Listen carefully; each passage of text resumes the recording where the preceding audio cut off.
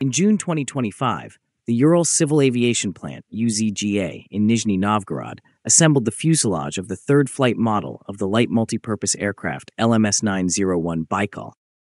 Modern assembly tooling, which was equipped with laser tracking, was used to wrap up this stage. This technology guarantees the interchangeability of components and high assembly accuracy, which are essential for the preservation of technical tolerances during mass production.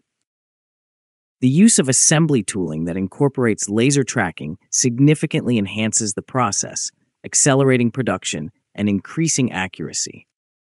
The result is a swift readiness for serial production and the ability to localize production at Russian factories. Panels were made and 3 fuselage sections were formed by specialists prior to final assembly. A fixture that was equipped with a covering machine and a press that exerted a force of 500 kilograms was used to perform the operation, which required several hours. Wing panels, tail units, ailerons, and flaps with deflectors are manufactured at the Nizhny Novgorod site, which accounts for more than 80% of the airframe components. All equipment installation and final assembly occur in Yekaterinburg. This distributed production scheme is designed to expedite the manufacturing process and reduce expenses to ensure that the aircraft is released by the end of 2026, in accordance with the Russian government's plans.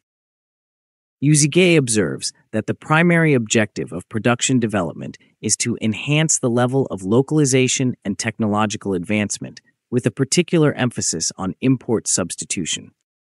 The plant maintains the active modernization of its production processes, despite external constraints and alterations in certain suppliers.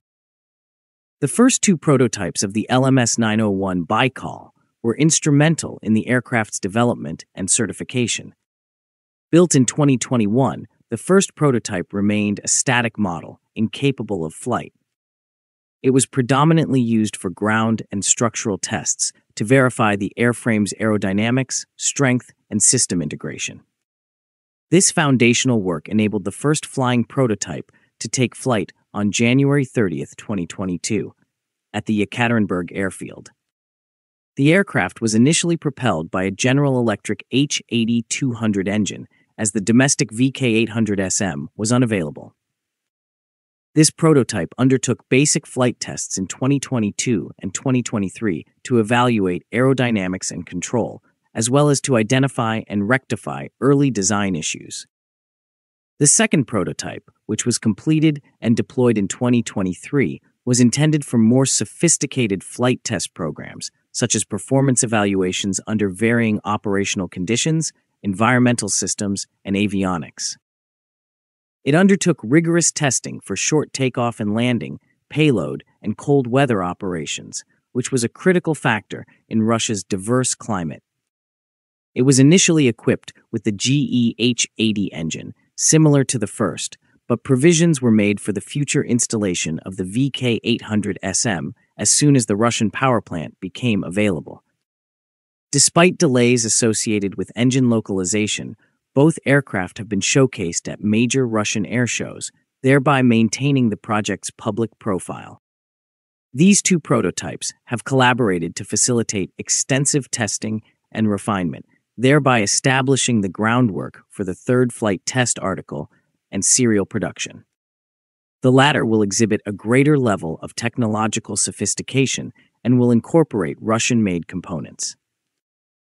The LMS-901 Baikal is a light, multi-purpose turboprop aircraft that is intended to replace the obsolete AN-2 and is specifically designed for regional routes. It is capable of accommodating up to 9 passengers or 2 tons of cargo. The aircraft is equipped with a Russian turboshaft VK-800SM engine that can generate up to 870 horsepower. A General Electric engine was used in the initial prototypes. However, it has since been replaced by a domestic power plant.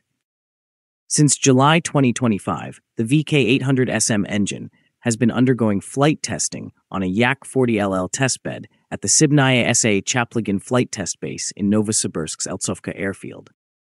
After this phase, The engine will be installed on the LMS-901 for certification with the AV901 propeller. The VK-800SM engine and AV901 propeller are scheduled for LMS-901 type certification in late 2026.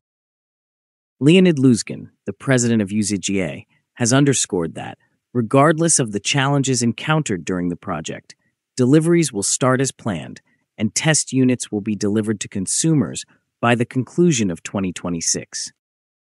During the transition to Russian components from 2024 to 2025, the project encountered challenges and was required to address certain design deficiencies. Experts and media reports indicate that the project postponed some phases and considered options such as redesigning or transferring to another company. Nevertheless, the Ministry of Industry and Trade and UZGA promptly executed supplementary contracts and implemented substantial design enhancements.